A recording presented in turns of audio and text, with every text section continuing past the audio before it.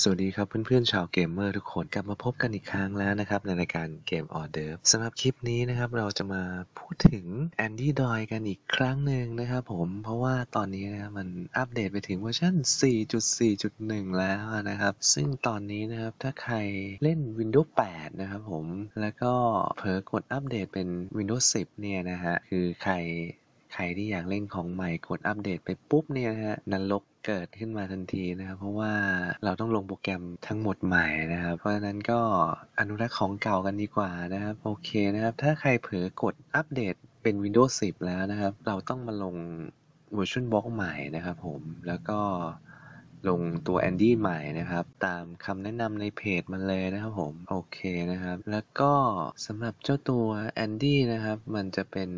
เหมือนกับแท็บเล็ตนะครับซึ่งยังไม่ได้ผ่านการรูทมานะครับใครสนใจที่จะรูทเจ้าตัว Andy นี้นะครับก็มาที่นี่นะฮะลิงก์นี้นะครับผมทั้งหมดทั้งมวลผมก็จะใส่ไว้ในช่องคำอธิบายข้างใต้คลิปนี้นะครับการรูทAndroid ก็ทำค่อนข้างง่ายนะครับแต่ผมว่าไม่ต้องรูทก็เล่นได้ดีอยู่แล้วนะครับสำหรับใครที่ยังไม่มีโปรแกรมก็ดาวน์โหลดกันได้เลยนะครับโอเคเรามาดูหน้าตาตัว Android เวอร์ชันล่าสุดกันดีกว่านะว่าหน้าตามันหล่อแค่ไหนประสิทธิภาพก็จะดีขึ้นกว่าเวอร์ชันเก่าหน่อยนึงนะครับถ้าเทียบเคียงกับ Genie Motion ผมว่าก็อยู่ในระดับเดียวกันลองเล่นดูสักเกมหนึ่ง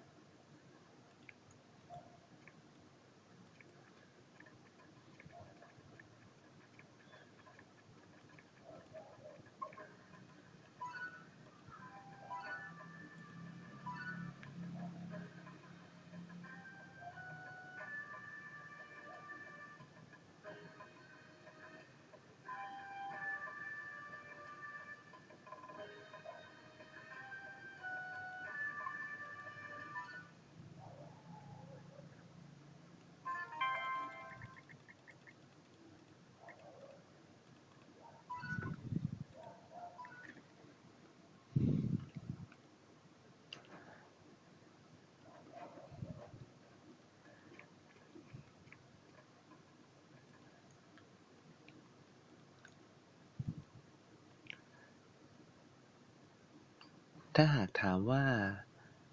โปรแกรมที่ใช้สำหรับเล่น Android ในคอมนั้นมีกี่โปรแกรมผมว่า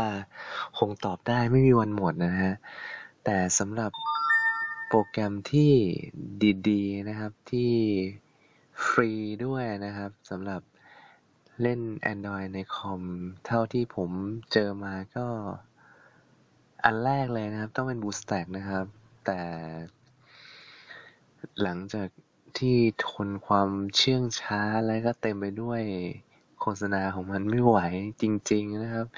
ทำให้ต้องมาหาโปรแกรมใหม่ๆลองดูนะครับซึ่งเจ้า Andy เนี่ยเป็นตัวที่2ที่ผมได้ทดลองเล่นนะครับใน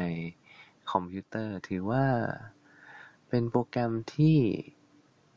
ดีนะครับแล้วก็มีการพัฒนาอย่างต่อเนื่องนะครับลองดูนะครับตัวนี้นะ Andydroid เป็นอีกทางเลือกหนึ่งนะครับผมสำหรับคลิปหน้าเราจะมาพบกับเกมอะไรก็ติดตามกันต่อไปแล้วกันนะครับ